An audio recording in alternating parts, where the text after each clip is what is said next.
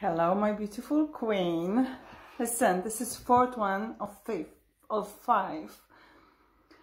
From karmic partner to soulmate. Okay, I recorded 1, 2, and 3 already, and there will be also 5. This is fourth one. And listen, this is very important, especially if you're in transition from marriage, from long-term relationship. I want you to be empowered that there is a certain path which you can achieve, that true love you always wanted. And yes, there is a love for you. Definitely, there's a soulmate. I'm more than 100% sure there's a soulmate for you. And please follow the steps.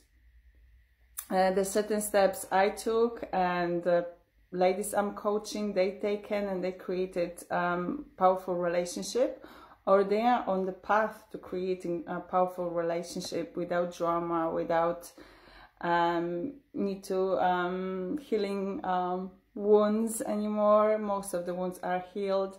So that's that give you the power to attract that true love, that soulmate on high vibration. And access to that is to do the shadow work. And after, like I shared about karmic lessons, I shared already about our love story we created, and I also share about taking responsibility from what was created.